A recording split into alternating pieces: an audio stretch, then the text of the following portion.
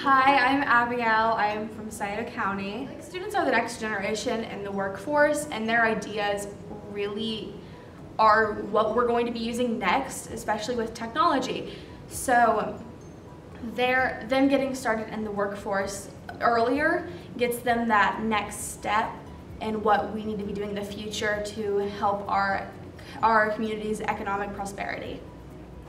The person I think that would best fit my job of a school social media marketer would be someone who's very creative, is very good at talking to people, and really enjoys working with technology. To me, because I want to pursue public relations, but the social media side of it, so it really gave me some experience with that and taught me things I had absolutely no clue about when it comes to posting in a professional setting.